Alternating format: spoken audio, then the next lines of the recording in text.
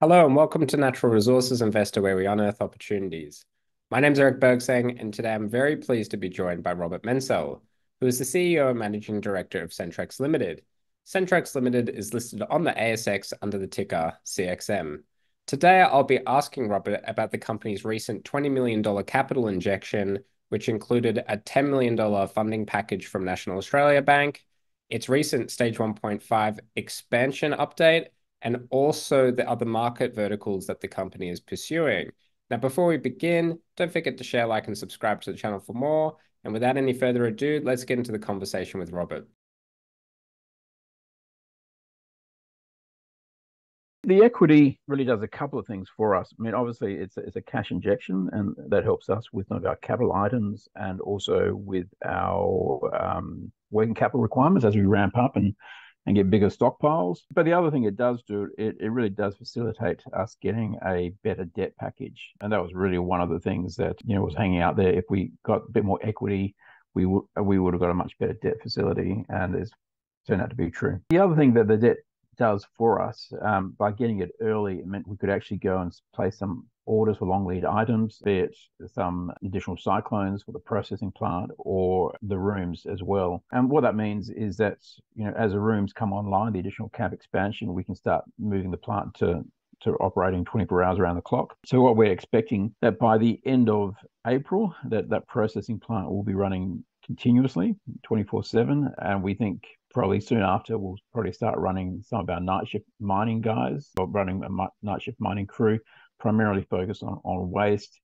And then possibly as we ramp up later in the year, you might see that crushing plant going on to night shift as well. We'll see how we go. I mean, both the mining and the crushing look like we may not need to do it, but depends on where we want to end up production wise. In summary, what the equity did for us, it enabled us to get a very good debt facility, and probably just as importantly, it enabled us to place some long lead orders, and also to make sure that we hit the timeframes that we want to do, which is basically hitting 625 production by the end of this calendar year. And yeah, so far so good. We're on track to do that.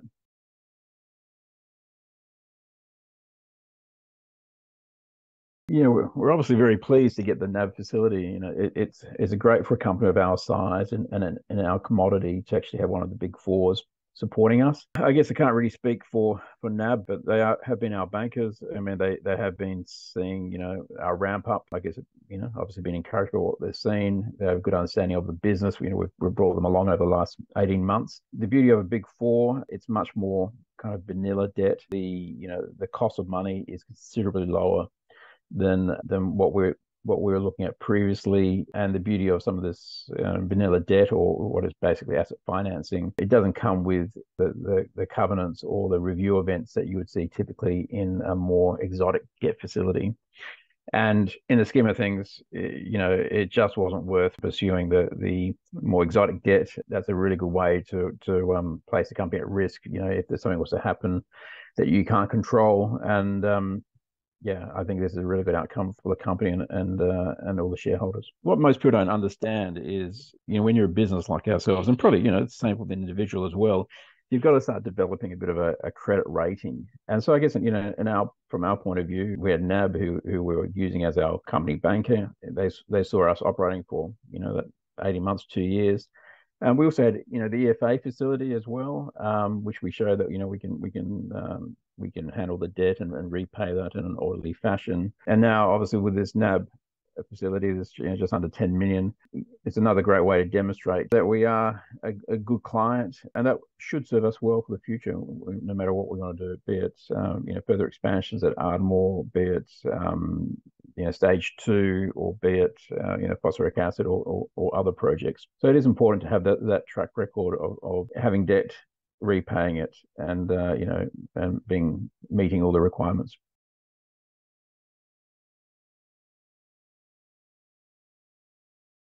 Yeah, so you might have seen an announcement that's come out recently on our stage 1.5. And what we do want to do is really show the market that we're doing what we said we're going to do.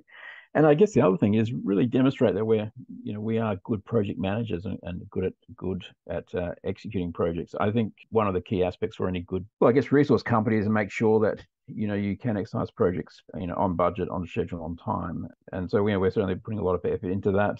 We will keep the market informed. But really, what you see in the schedules that's attached to that announcement is key things we've gone and we've hit it straight away. So things like our Taos facility. We're still using interim Taos storage facilities. They're a bit expensive, but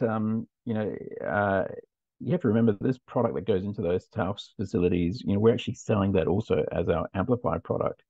So it serving us quite well. We are looking at a larger Taos facility at some point, but we're still looking at other options on that as well. But the main thing is we have plenty of Taos capacity in front of us. We've got a whole lot of approvals in the pipeline as well to keep that going. The other thing, and probably the most critical one at the moment, is expanding or doubling the size of our camp. And so we've now paid for all those rooms, and we're expecting to start installing those, commencing early next month. And as those rooms come online, we'll also be able to go to night shift. And then the other thing is really getting, what we call our critical spares for the plant. So these are, we're very mindful that as a company, we've just got the one processing plant. And if that was to go down, well, that stops, the money stops coming in. And so we really need to, make sure we manage that very well. We're doing regular condition monitoring on that plant. We've got probably the best people in the industry doing that work for us. We have a pretty good idea on how the plant's performing.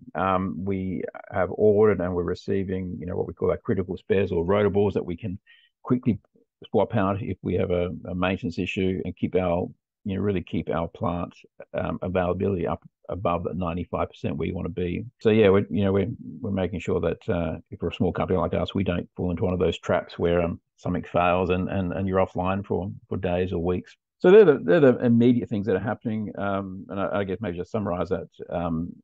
We've got plenty of towers capacity in front, so we can keep producing. We're going to night shift as quickly as we can, and that will give us a significant increase. We've got our critical spares coming or arriving already, which gives us a bit more confidence in maintaining that availability. And then the next thing for us then is to, literally double the size of our drying capacity to make sure that we can dry all this product as quickly as we produce it.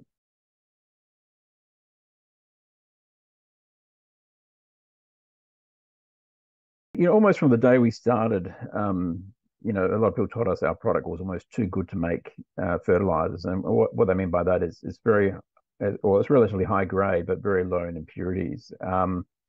And even as part of the feasibility study, some test work was done to look at making, value adding to that. So typically, not just SSP, but phosphoric acid or mono or dicalcium phosphates.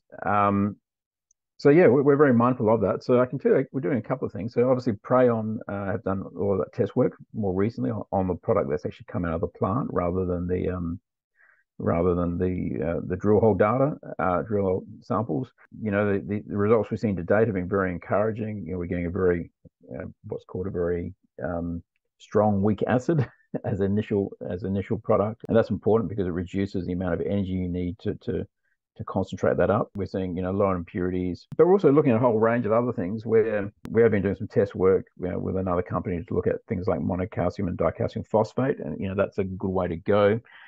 And one of the reasons why, phos acid and these other products are of interest to us is because it's probably even a better utilization of our total resource. And what I mean by that is, you might find your high grade product goes to your SSP plant, but your lower grade product is just as well suited to putting into a phos acid plant or a monocalcium or dicalcium phosphate plant.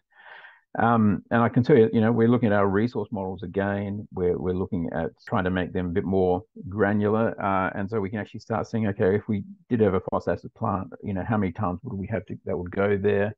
And we're obviously mindful of, of other opportunities around us as well, and what that would look like to feed a plant.